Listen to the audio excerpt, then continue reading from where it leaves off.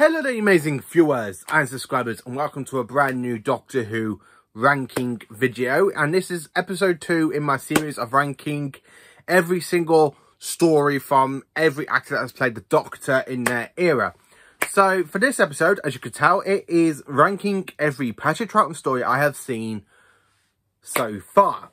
Now, the second Doctor, when I was writing all of these stories down and how I rank them, I realised there's only 2 stories out of 21 I haven't actually experienced properly, which is, of course, the Highlanders and, of course, the Space Pirates. So, out of Troughton's whole era, I've experienced 19 out of 21 of his stories, and I didn't even realise that. I thought I had more stories to experience from the second Doctor. But lately, adding it up, and I was like, hang on a bit, I swear there was more I haven't seen. So anyway, as I was going it through, and I'm like, oh yeah, the animations have really helped me get into the Troughton era so much. And for me to have some of his stories, only seen like a handful of them, to actually watch 19 out of 21. And this is absolutely amazing stuff. And to actually have 19 stories of his complete with animation, or how I experienced it, like with tallsnap reconstructions and stuff. So yeah, let's dive into how I rank every single Patrick Troughton story I have seen. So, number 19, Fury from the Deep. Fury from the Deep, this is definitely one of the weak Troughton stories. I understand the animation doesn't really help, but after listening to the audio on this, from this story, because my friend lent me the CD of the audio, and I'm like thinking to myself, the audio sounds so much better than what we actually see in the animation. Because the animations, it's just like some scenes are like too big, and it doesn't really feel like a proper 60 seconds. The 60 seconds were really like so crammed in and stuff. And yeah, the animation of Fury from the Deep really doesn't help the story. But I am grateful we have got it animated. I do have a few issues with the animation, but I'm actually grateful we've actually got it animated and it's in your DVD and Blu-ray shelves, just so we can experience it more. Number 18, it is of course the Underwater Menace. Now, this story has been announced to be coming out in animation, so this story might boost up a lot in the list, but at the moment it is in 18th place because of the tallsnap reconstructions. They're just absolutely terrible. The 2 surviving episodes, on the other hand, they're absolutely quite good. I do enjoy them. I mean, nothing in the world can stop me now. Yeah, I really do enjoy the Underwater Menace for the actual surviving episodes. But the reason I've had to put this a bit lower is because of the tallsnap reconstructions. When this first came out in 2015, this was honestly the first ever thing I experienced of tallsnap reconstruction. And it's just absolutely terrible on the DVD. And I did recommend to my friend not to buy this, because it's the start of the story. I don't really want him to buy it and then watch episodes 2 and 3 existing, and then he's got to put all with the tallsnap reconstructions from episode 1 and episode 2, and they're not great reconstructions. So I'd say that. Number 17, the Croutons from season 6. The Croutons is not as bad people make it out to be. Not as bad, but I enjoy certain bits of it. I love the fact where we kind of see the Doctor set the emergency hostile action on the TARDIS, where basically the Croutons go to destroy the TARDIS and it dematerializes for the very first time. So that's actually really, really good, cool to see. The Croutons design is absolutely amazing. I do like the Croutons. If these were going to return, I do want these designs to be updated, not have new effects. So yeah, number 17 has got to be the Croutons.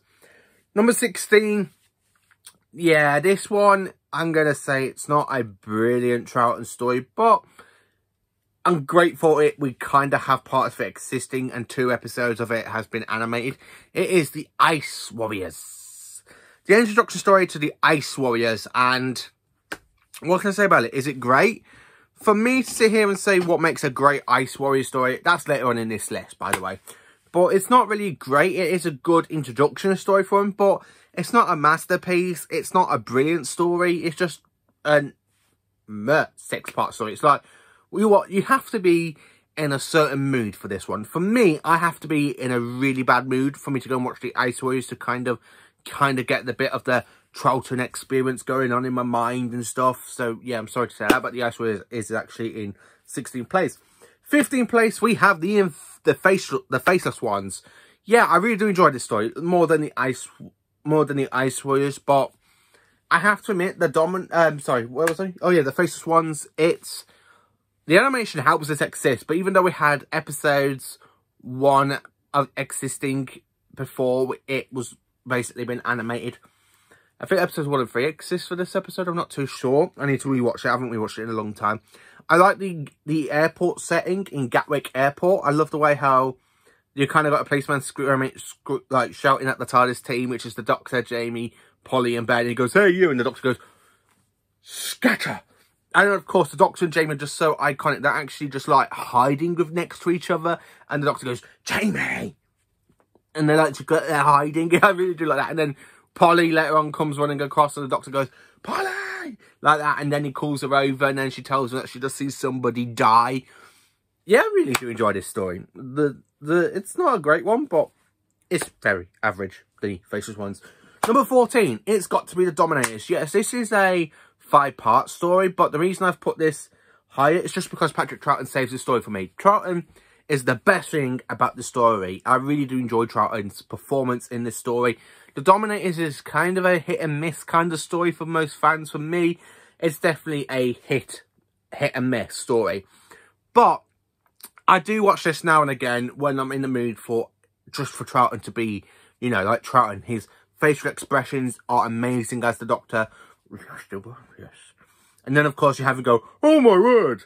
And I really do like Troughton as the Doctor. He's got to be my 3rd favourite Doctor. He's always going to be my 3rd favourite Doctor. And I really do like the Dominators because he just saves the Dominators from sucking. And that would have been down in 19th place. Number 13. The Wheel in Space. Now, I experienced this on BritBox. And the reason I managed to experience this on BritBox is because they have the tallsnap reconstructions for the missing episodes. So, it was the very first time I actually sat down and watched the story late last year. August, I watched the story and I did do my review on this through episodes 1 to 5, and then I kind of stamped all my reviews all together and then say what I actually think of it. The Wheel in Space, I have to admit, I absolutely enjoyed the way the Doctor basically confronts the Simon and goes, "I imagined you had orders to destroy me. You don't know how it works. You must be destroyed. Well, you better come in then." And the way he literally flicks the electric and the Simon literally just collapses. This is also the first story to introduce us to the Cyber Planet as well. And it sees the return of the Cybermats since the beginning story of Season 5, The Tomb of the Cybermen, which is much higher in this list. Wheel in Space, it's a great introduction story to his next companion, aka Zoe. The Cybermen are brilliant. Yeah, this story is just phenomenal and I do enjoy it. I would have put it a bit higher, but I kind of want this story to be animated and then I can enjoy it a lot more because I really just don't really like the, you know, the tallsnap reconstructions, but the Wheel in Space is kind of okay. Because that was my 10th reconstruction story I actually watched of Doctor Who The Missing Stories, and it just saves the reconstruction for me. I have to say, number 12 is The Enemy of the World. Now, Troughton plays 2 versions. He plays the Doctor and, of course, the evil Salamander. And this story, it is cracking, it's brilliant, but the reason I've had to put this in number 12 is because there are so many other good episodes above this one, even though this is just brilliant. But Troughton has got so many iconic stories to me, and this one, yeah, I do enjoy it. I have to admit, I do enjoy it, but for me to put this in 12th place, it's because there are another 11 great stories above this one. I'm sorry to say that, but there are just so many other Troughton stories I prefer to watch more than The Enemy of the World. Even The Enemy of the World, it's just brilliant, the way it feels like a bit of a James Bond story. The Doctor's got to basically say, oh, you know, he's got to pretend to be Salamander. Salamander pretends to be the Doctor. Salamander accidentally presses the takeoff button on the TARDIS, and because he thinks the door opens, he gets flings into the time vortex. Yeah, I do enjoy this story. Number 11, The Abominable Snowman. Now, The Abominable Snowman, I had nothing about the story. I knew nothing about it until I got the Target Novel book. I bought the Target Novel book when the animation was released back in 2021 for the Doctor Who's anniversary, 48th anniversary, before, well, 58th anniversary, sorry. And then it came out in animation last year, And this story has grown on me. Since I read the Target book, and this story has physically grown on me. Thanks to the Target book, and then when the animation came out, I just completely fell in love with the story. I love the robot Yetis, the Great Intelligence's very first outing, the Doctor visiting Tibet because he wants to return something that he took in his first incarnation. Yeah, cracking story. Cracking story. And I do highly recommend The Abominable Snowman because I really do enjoy it, and it's a brilliant Yeti story. Into the number 10 spot. So, number 10, the War Games. Yeah, so we go to the Warlords. We've got the War Chief, basically kidnapping people from Earth, but like the Romans or the World War I soldiers and some other soldiers. Why? So they can create this evil master scheme together to rule the universe. Until the Doctor basically interferes, and he can't help it. He has to interfere, and he does try his best to help the people, but this is way above the Doctor's pay grade, to be honest with you. This is really, really above the Doctor's pay grade. So the Doctor has to call the Time Lords for help. And of course, with the Time Lords literally getting the message from the Doctor, and they know he's there, they know the situation, and then of course, they decide to put him on trial for his crimes since his first incarnation. And they decide to exile him to Earth and force a regeneration on the second Doctor. Yeah, this story, it's one of the best stories. I do enjoy this one. I would have put this a bit higher, but there's so many other iconic stories I just really enjoy more than this story, which I am so sorry for it's about, because the War Games I do consider to be a bit of a masterpiece, but there's just so many other iconic stories above this one, I have to say. Number 9, we jump into the Mind Robber. Yes, the Mind Robber. It is a brilliant Troughton story. I love the fact we go into the land of fiction. So what happens is the Doctor has to basically dematerialise the TARDIS into nowhere, no scenario situation because of them being on the planet of a volcano, and it's just erupting, which is what we see at the end of the Dominance. And of course, you got the Doctor saying to Jamie, "Oh, don't worry, Jamie. It will only destroy the island." And Jamie goes, "We are on the island, Doctor." And he goes, "Oh my word!" I would just absolutely love the way Troughton goes, "Oh my word!" And then of course you kind of got this secret intelligence thing trying to talk to the Doctor, and the Doctor goes, "I must concentrate. I must concentrate." And you got him holding on to the chair going, "I must concentrate." And he's there, and you kind of got the Doctor, Jamie and Zoe in the situation going, "Doctor, come here," like this. And then Jamie sees Scotland, Zoe sees her home planet, you know, and then all of the situation where they thought they have escaped, the TARDIS blows up, and then you kind of got episodes 2 to 5, just pure amazingness. And I do enjoy the Mind Robber. Number 8. Now this one, I have to admit, this one has grown on me quite a lot. And it is the Macra Terror. I physically enjoyed the Macra Terror. It's brilliant. It's atmospheric. It's just cracking. If this story existed, I think I would still prefer the animation to this for this story, because it makes the Macra so terrifying. It makes them dominating the way the way you kind of hear them use the psychic powers to talk and basically control the colony of the humans. Then the Doctor and the TARDIS team do interfere. You know, this story is just a cracking one. And when I was watching series 3 and we saw the Macra, I had no idea of the Macra. I had no idea they were part of a Troughton story way back in 2007. So growing up and keep watching Gridlock and you're thinking, "Oh, the Macra's quite good, the Macra's quite good." And then you come out to like 2019, sorry, 2019, 2018 time, and this story has been announced to become in full animation and release on Blu-ray. And you're kind of thinking to yourself, the Macra Terror? What? And then you go and buy it, and then you realise it is a Troughton story, and it just blows your mind that the Macra go from these intelligent creature crabs to the more creatures that we have in Gridlock. I probably would like to see the Macra return at some point, but I want them on the high level as they are in the Macra Terror. I have to say, number 7. The Moon Base. Yes, this is Troughton's third outing as the Doctor. Well, third or fourth outing as the Doctor. And it is the Cybermen's second appearance in the show. And this is set in the show's far future, where you kind of got Moon Base control, trying to help the Earth control its weather systems. And the Cybermen basically come to invade, start kidnapping the crew. Polly sees one, she ends up going, "Ah!" And the Cyberman literally just walks out. You got Jamie going, "It's the Pied Piper," you know.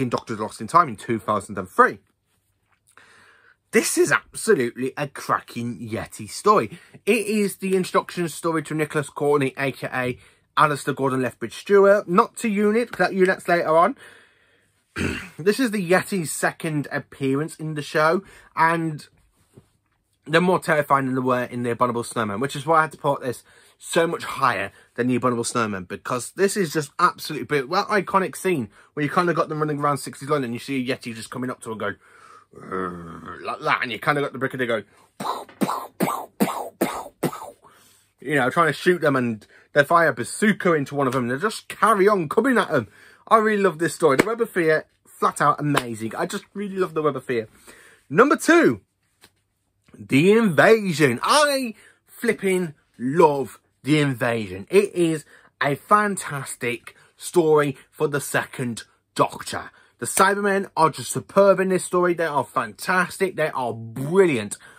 Honestly, this is the best Troughton story for me of the Cybermen. The way the Cyber Planet is there talking to Mr. Thorne, and he's there, they're coming up with this plan for the invasion, and then when you get to episodes 4, 5, 6 and 7, and the Cybermen are just there rolling through the streets of London, and you kind of got that sound, that dramatic sound, and you see the Cybermen just coming up from the sewers, and they're literally just popping out. And this story introduces us to Unit, and of course Brigadier Alistair Gordon-Stewart is actually in the story, and he's actually a colonel. So he goes to a colonel, and then he becomes a brigadier later on in the Pertwee era.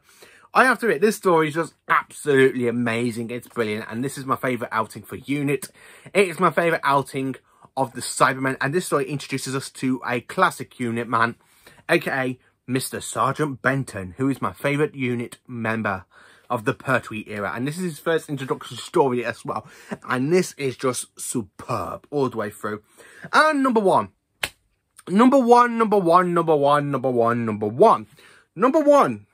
of this list has got to be The Seeds of Death.